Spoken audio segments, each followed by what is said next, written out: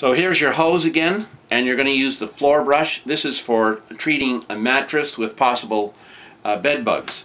Okay, so you're connecting the floor brush on the end with a towel wrapped around it, and now you're going very slowly over the mattress.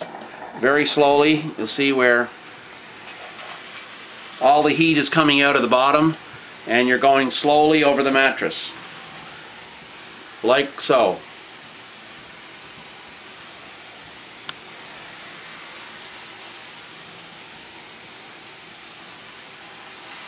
If you want a little more concentrated heat, you can take your upholstery brush, the smaller one, do the same thing. It'll just take a little longer, but a little more intense heat.